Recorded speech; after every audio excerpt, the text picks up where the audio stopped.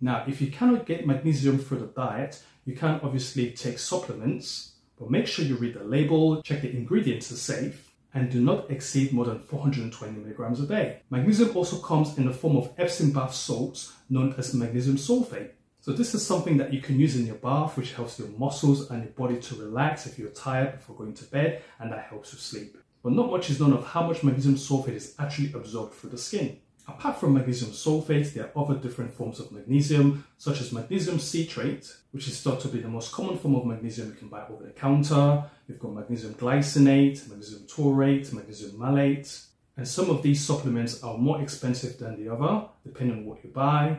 Also, depending on the compounds, some are more effective for other symptoms than others, such as constipation or inflammation of the body. However, they generally tend to help with tiredness and fatigue, sore muscles, and sleep. Now, I'm someone who likes to do various activities. I play football quite infrequently due to my busy schedule. So therefore, if you do sports infrequently, you're bound to get soreness and aches of your muscles.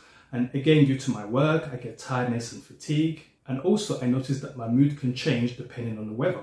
My sleep has been not so great of late. I don't get deep sleep. I don't get long sleeping times. So I decided to buy magnesium.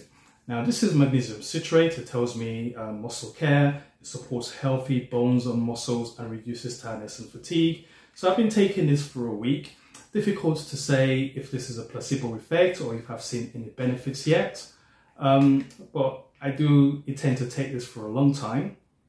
And if any of you have taken magnesium citrate or any other forms of magnesium, whether it's malate, taurate, glycinate, please drop some comments below. Let me know your experiences of taking magnesium. Did it work for you? Did it help with your tiredness? Did it help with sleep? Did it help with muscle relaxation? Did it help with your mood symptoms? But these are all the health benefits of magnesium. So I hope you enjoyed this video. Please like, share, and subscribe.